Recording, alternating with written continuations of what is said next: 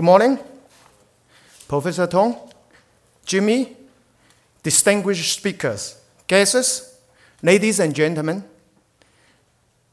A very warm welcome to the IoT and Wireless Symposium organized by the Federation of the Hong Kong Industries and Hong Kong Electronic Industrial Council. Over the last few years, IoT-related technology and application have seen tremendous progress. We have witnessed the growth of the data generated by all sectors and have been disrupted by the IoT. IoT is one of the most important technology innovation drivers for society, economy, and culture. Businessmen and enterprises have long noticed the power of the IoT and its significance. It has been forecast that in the near future, industry will move from M to IoT. Analytics have begun to drive the new business model. Currently, many industries are collecting data, but are not actively analyzing the data. Much as it is certainly the key driving force to enhance customer relationships and simulate the business growth, the current trend of IoT is inclined to focusing on the security problem, since the threat of IoT posed on the privacy and security issue has begun to arouse the concerns among the public. Internet security has been dominating the headline in the last few weeks. Forrester predicted that in this year, IoT presents two prolonged threats as it may potentially expose to the business. When the smart thermostat almost exceeds 1 million devices worldwide, that is become a major issue because that need hackers to take the good use of the IoT device to connect to the different parties in the world,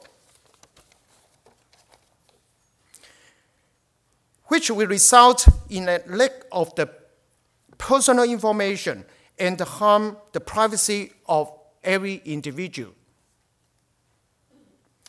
Privacy is at all times a prime importance in many people's prospects. Okay, this show sent to me by Dr. HL from Science Park last week, that show how serious the IoT privacy or the data security, the importance. So if you look at all the IoT devices at your home, potentially there's a huge of the issue here. In addition, the businessmen and manufacturers have been amazed by the massive amount of the data they collect. That creates a huge business opportunity. However, how can you use this data for your group of clients, and how do you protect the personal privacy, security? That would open a big issue to the public.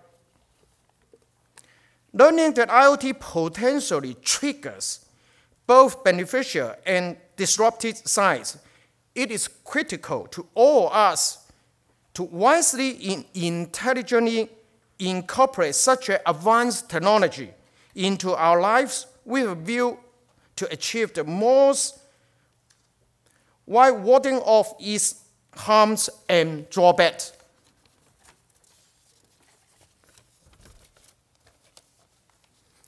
As one of the key players in the industry, we will continue to make concerted efforts to exploit more in the R&D field and wisely incorporate the IoT technology to benefit the business and lives. The Federation, or HKEIC, have been granted the SME Development Fund to kick off these projects for the industry players to explore more on the IoT and the wireless technology.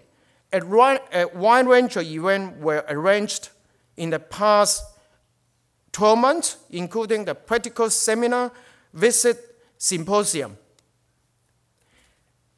Today, IoT Symposium serves as a smart learning and networking platform for all Hong Kong electronics industry players to meet the IoT professional and expert here.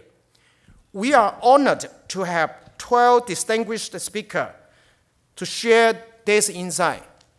同时，我们欢迎2位孙先生跟黄先生从北京来跟我们分享IoT 在中国的发展跟市场的情况。Also, I would like to take this opportunity